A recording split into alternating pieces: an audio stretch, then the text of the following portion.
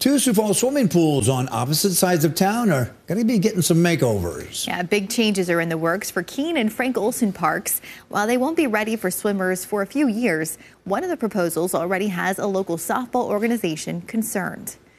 We'll have that story in a moment, but first, KELOLAND's Summer Roddershot shows us the proposals. While the little green frog at Keene Park has served the children well, the city plans to redo this more than 40-year-old pool.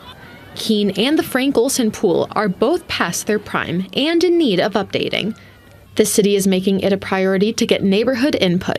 At Frank Olson, the idea of indoor water and indoor recreation opportunities resonated a little bit higher with the community, where Keene Park was about 50-50 as far as what they'd like to see.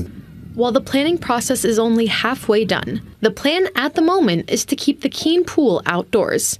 However, it wouldn't be in the same location as the current pool.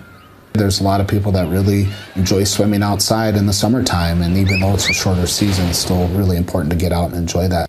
And at Frank Olson Park, the plan is to build an indoor recreation facility, which would offer more than just a pool. In addition to swimming, there would be opportunities for gymnasium space where you could play basketball, volleyball, pickleball, etc. Walking and running tracks, fitness opportunities, whether it be weight rooms or fitness classes or whatever that may be.